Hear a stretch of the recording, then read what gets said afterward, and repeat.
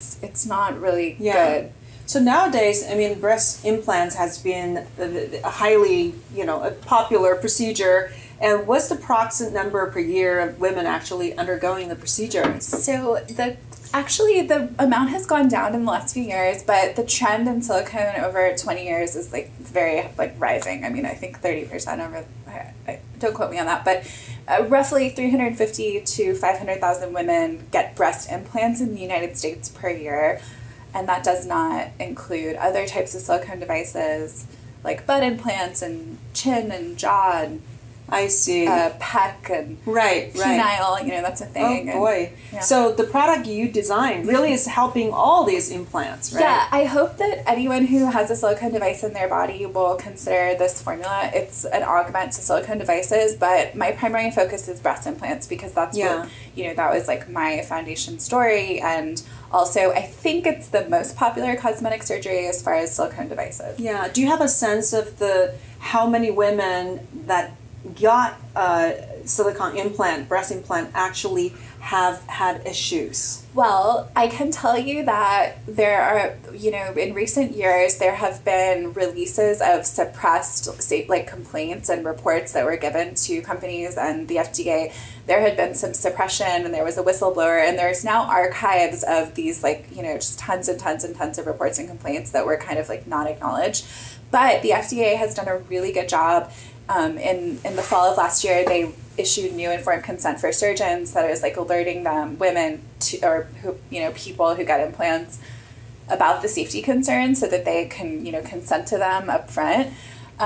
This has been because women who are not really being counted are coming forward vocally on social media and through advocacy groups, because we don't really have a system in place to track systemic health concerns, because for decades the medical community has been, suppressing the idea that that's even, and they still are, they're still suppressing the idea that that's even possible. So if they're denying that something is possible, there's no system to track it, which is a big problem, right? Right. And the safety studies were never finished. So the companies that presented to the FDA in 2005 or 6 and got their approval, the FDA asked them to finish these studies. They were supposed to be 10-year studies. They were 3-year studies, so they had started.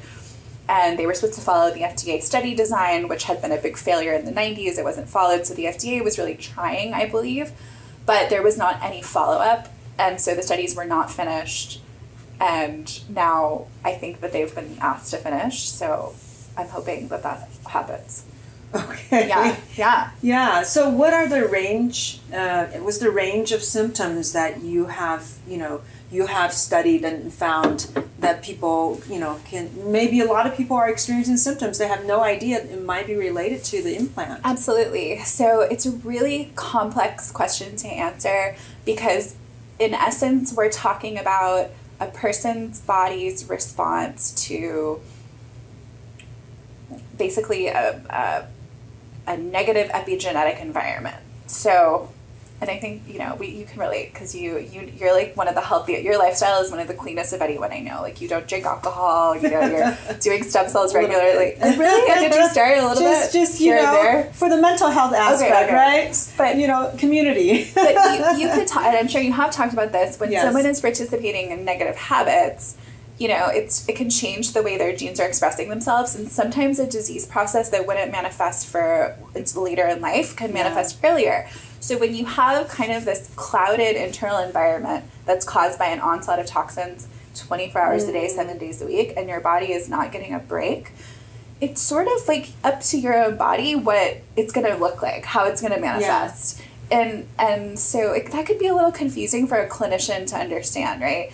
Clinicians looking at a patient and seeing, okay, well, you have a family history of XYZ and you're manifesting, you're kind of young to be manifesting this. Okay. But I can say across the board there are commonalities. We're looking at cases of fibromyalgia in the absence of joint, an obvious joint connective tissue autoimmunity. They look for those markers and don't find it, yet the patient has fibromyalgia. So it's sort of what's the cause? Right? Things like an auto joint and other types of autoimmunity. Anytime a foreign object is put in the body, it can be a trigger event for an autoimmune process, right? So we're also thinking about swelling and brain fog, which is related to gut health, which goes back to the liver and the pathways and the ability to kind of detox these things out. In my case, I had a lot of just pain, and I personally feel that when people have pre-existing heavy metal toxicity, which may or may not be causing symptoms, but then they, you know, put in another thing like breast implants, that can be, you know, another toxic burden on what's an already burdened system. I think that that's when things can really start to manifest, like in the true nature of that initial heavy metal. Like in the case of mercury, it's like a central nervous system, you know, attacker. So it can look like hyperreflexia. It can look like MS in the absence of finding MS.